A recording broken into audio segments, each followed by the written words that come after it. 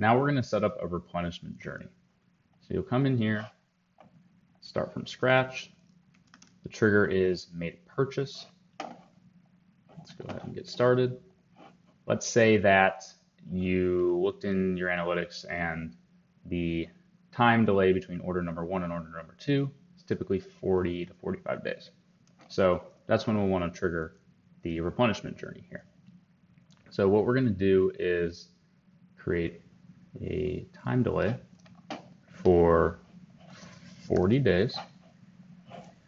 And then we're going to branch. So made a purchase. If they've made a purchase at least once since starting this journey, then it is over for them. If they have not, this is when we'll start to communicate the replenishment flow. However, I want to make sure that I am also not including anybody who is an active subscriber. So what we're going to do here is say, okay, let's segment the subscribers in, and we're going to do subscribers. But what we actually need to do is create that segment first. So we'll go ahead and say subscribers characteristics, shopping tag is equal to active subscriber. That's because any of the subscription platforms on Shopify will add a customer tag to any of your active subscription customers.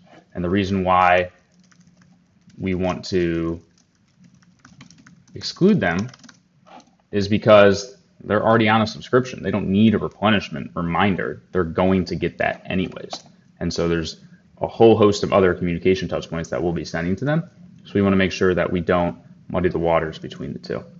And we'll cover it in a later video as well, the recharge integration with Attentive, so that you can start to build out some of those journeys. Let's go ahead and save this. So again, if the segment is active recharge customers, we're just going to end that journey. Now we're almost ready. We're going to send a text here with a reminder. So we'll call this replenishment journey message 1. Here you can see the first name, last name of the subscriber, as well as the product name that came through the purchase event. So what we'll do actually is say something like, hey, first name, it's been almost 2 months since your last order, and we're sending you a reminder to repurchase X. And then you'll include a link to get them back to the site. Go ahead and save that. And then let's say we want to wait another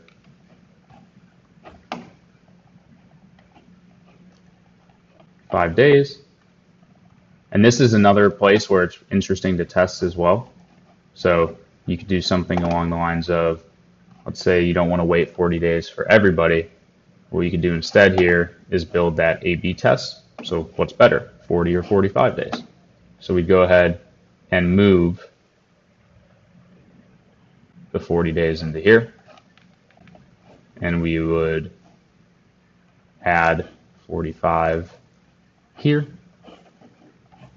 And then move this branch into here. And so you pull back and look at it, you can see, okay, great, we're going to A/B test 40-day wait period versus a 45-day wait period. And what we can actually do here is have a branch here. And so you just build out the exact same logic that you see over here. So that way you can differentiate the two.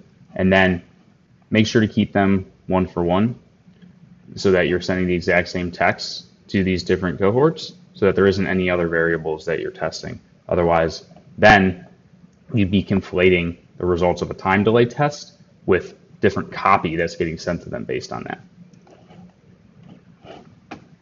So just for the purposes of showcasing to you how to build out this logic again, let's do it.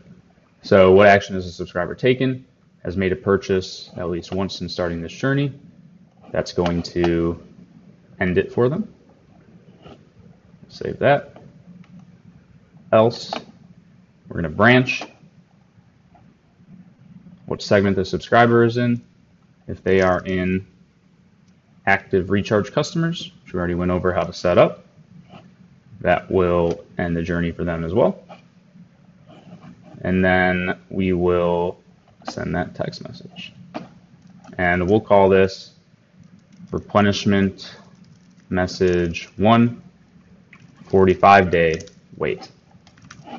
And the reason why we want to name it 45-day wait is because we're going to compare the performance of this one to this one. And then you'll just check, make sure that everything looks good. Looks the exact same on both sides. Else, branch, segment is active recharge customers. Else, branch, segment is active recharge customers. We've got texts going out as well. And then we've got a time delay of 5 minutes here. So we'll go ahead and add that wait, or 5 days rather.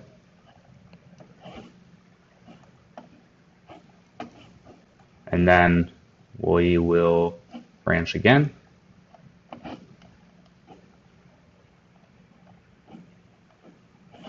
If they've made a purchase and starting that journey, it will end for them. And the exact same thing over here.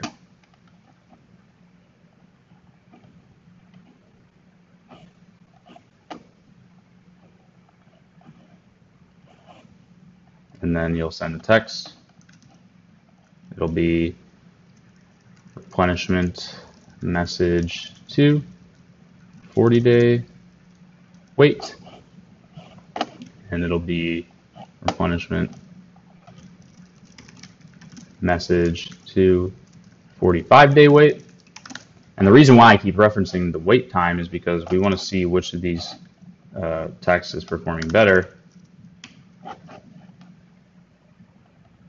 There we go. Now, this doesn't mean that you can't A/B test the actual content of the message itself. So let's say we wanted to do an A/B test on the first message that gets sent. You can still do that. The only difference is that you're going to need to do the exact same on both sides. So let's say the message here is, hey, what's up?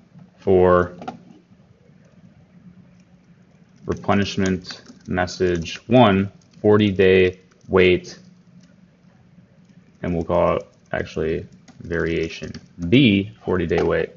And then in your naming over here, you're going to want to say replenishment message 1, variation A, 40-day wait, so that you're keeping track of these things. And then when you come over here to do that A/B test, you're going to need to set it up in the exact same way, because you don't want to conflate the performance based off of other variables other than the time delay. So we'll drop in the text here. We're going to keep that same naming convention. So this will be message 1, variation B, 45-day wait, and it needs to be the exact same as the one that's going on in the other side of this journey. And then we would take this and we would move that over into here as well. And now we have variation A. You'll need to redo the link. You can't copy the links over. So we'll go ahead and send them to Google for the purposes of this demo. So now what we have here is a replenishment journey that you made a purchase. We're A/B testing. So 50-50 split between 40 days and 45 days. In each one of these branches, we are taking out people who've made a purchase since beginning this journey, and then we're taking out anybody who is an active subscription customer, because we set up a segment that includes anybody who has an active recharge subscription. And the way we're able to do that is by looking at the Shopify tag, which denotes active subscriber. Then we are A/B testing the first message that gets sent out to these customers. And we're doing that here in the 40-day wait. And we have consistent naming conventions across the entire journey. So that way we're able to track not only the performance of the message test itself, but also the performance of 40-day wait versus 45-day wait. Then again, we're waiting 5 days in both of them, branching, and if they've made a purchase, ending the journey. If they haven't, then we're going to send them another text. And then all roads will lead to ending the journey. So that is a replenishment journey. It doesn't have to be this complex, and you could even make it more complex if you wanted to, but those should really get you started in a good place for how you could start to build out your own replenishment journey within Attentive.